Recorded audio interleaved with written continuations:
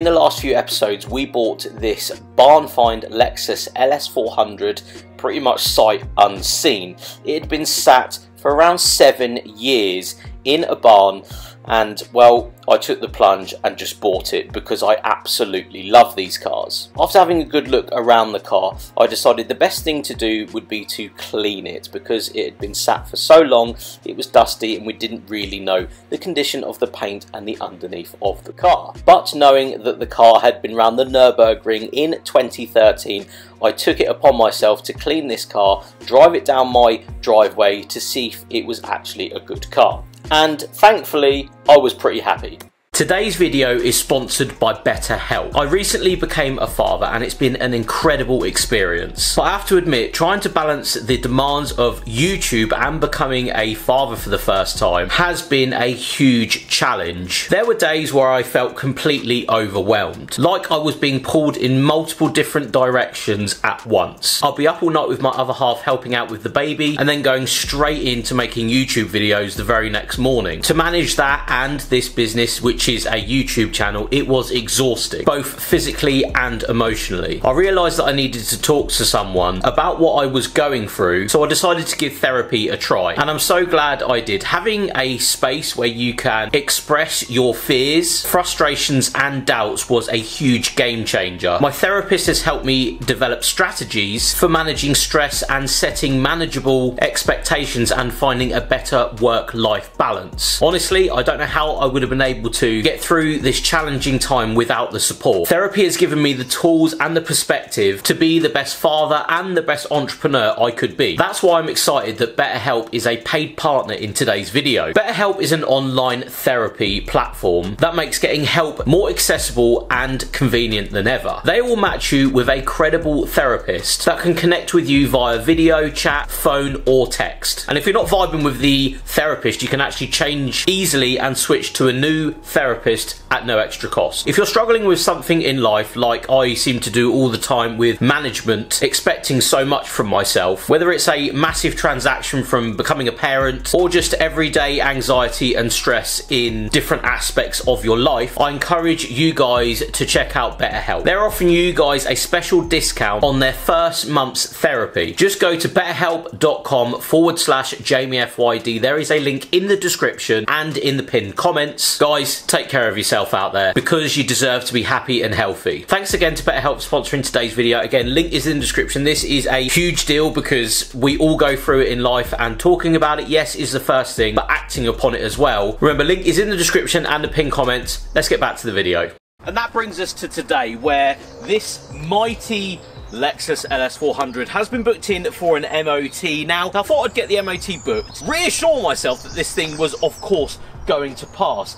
Now, after being sat for so long and not really knowing the past, services, anything really to do with this car, and it's nearly 160,000 miles that it's done, knowing only one thing, that it's been around the Nürburgring, will it pass? That's today's question. Because I've done this a lot. You've seen it a lot, where we've bought a car that's been sat, it's been, deteriorated, maybe had an engine, something has gone wrong, and we don't really know until we drive it, until we maybe find out through some sort of mechanical inspection or an MOT. Now, if you don't know what an MOT is, in the UK, is an annual test that assesses the safety and roadworthiness, including emissions, for a vehicle every year. Now, because this car is not old enough yet, you still have to MOT this car. In fact, I think my Series 1 RS Turbo in the next couple of years will be MOT exempt, which is very, very exciting. You can then, if you wanted to, not MOT a car. Of course,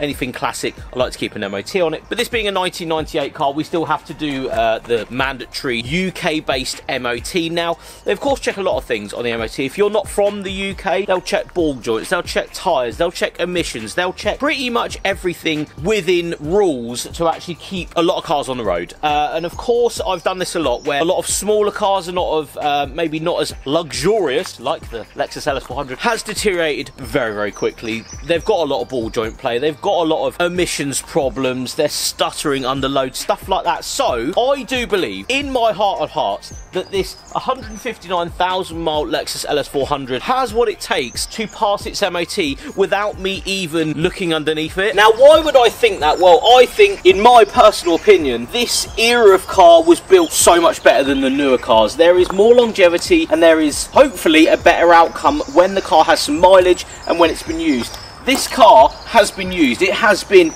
enjoyed, but because the MOT has elapsed and it's been sat, I think this is the best candidate for literally not looking underneath it, not even really checking it, driving it up and down my driveway like I did in the last video, and then taking it to an MOT and seeing if it actually passes. But what I'm going to do is, because of course in the UK you have to tax a vehicle, although the car can be insured, I can't drive this to the MOT station because there is still no tax on it. Very blurry line, but of course looking up, doing this a couple of times, I am going to get the car low loaded to the MOT station because of course I can't tax this car unless it has an MOT, even though it's insured. Although I even have an MOT booked at a certain time, I'm not going to risk it because that's how the UK works. It's a bit backwards in that sense. I should be able to tax this vehicle and drive it to the MOT station because I feel like I can, but I won't. I'll put my hands up and say I will low load this to the MOT station. So that's what's going to happen next. And as you saw from the last video, I did actually wash it, and well, there's bird poo on the front, there's loads of rain,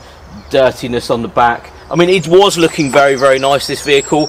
And now it's not looking as nice. So this is the point where I either have completely bought a lemon, or we successfully have actually bought something nice without it needing thousands of pounds worth of work to get it on the road. This, I feel like, is make or break for this car.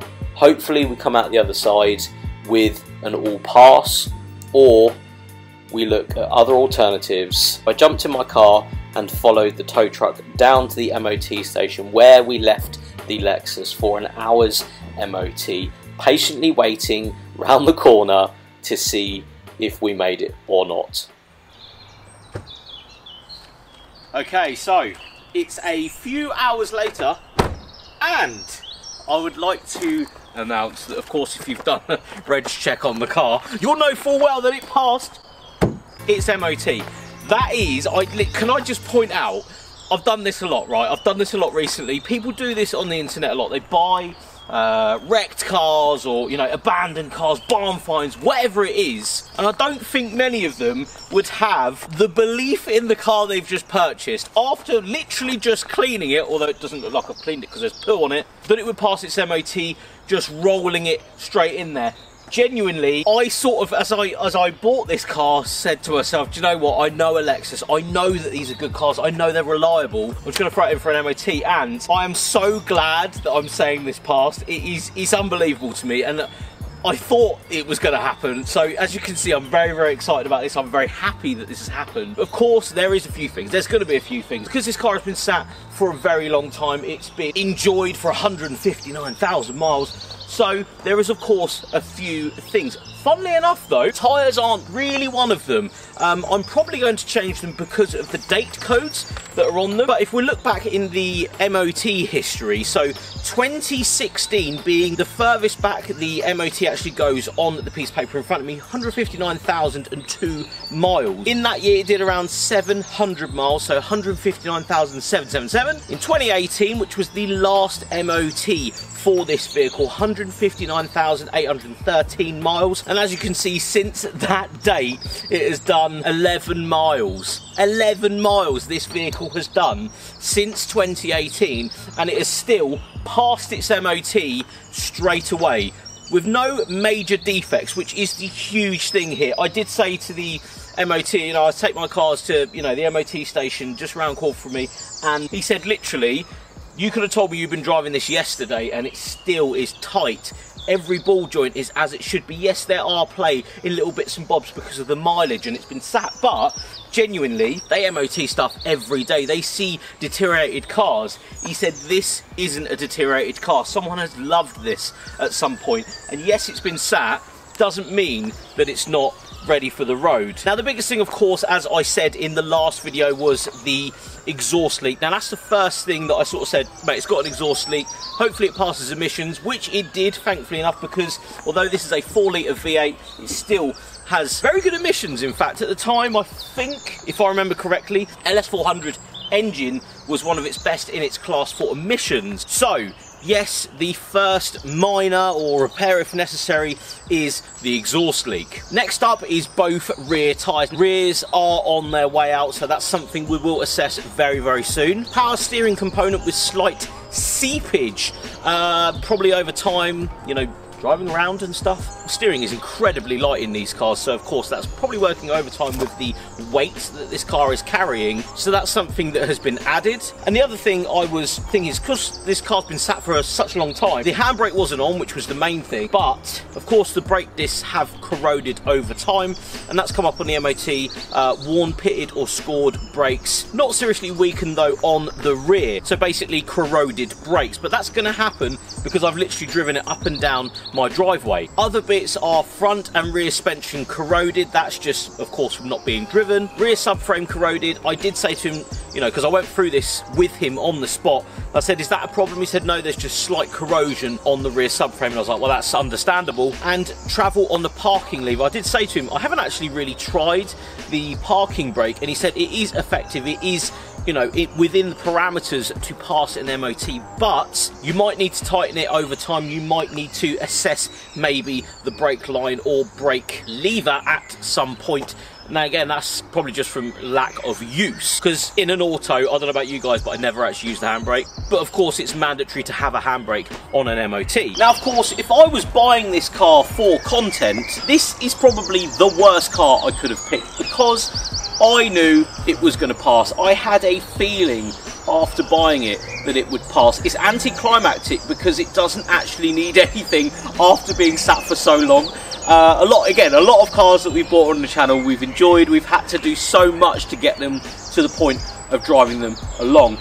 This one, I'm going to go drive it today. We're going to do a separate video of what it is actually like to drive. All I've done is driven it 3 miles home, pushed some buttons, not really done a lot. Not really put my foot down either. Yeah, sorry internet, but that was a bit anticlimactic because it literally, apart from a slight corrosion on bits that you would expect, it needs some rear tyres. And that is why I like Lexus. That is why I will sing to the hills that Lexus is one of the best companies, or second-hand cars say, to buy because of the reliability. And in fact, I have put this on the road now and I'm going to daily drive this. And I will relay back to you guys as to what it's actually like to daily drive maybe a 4-litre V8 from day to day, an older car, a 90s generational car of this stature. I am genuinely so happy, but of course for YouTube content it doesn't need anything. It doesn't need like everything pulling apart and brakes and, oh, we found this and found that, which we do usually find. This one's really nice. So with that, guys, I want to thank you all so much for watching. Sorry for the anticlimactical end to this video, but I think we were all knew it was going to happen. I sort of knew it was coming. I can't really force the content if it's not there. I haven't been scammed this time. I haven't been turned over whatsoever. It's a really nice car. On that high note though, I'm going to thank you all so much for watching. We'll see you on the next one.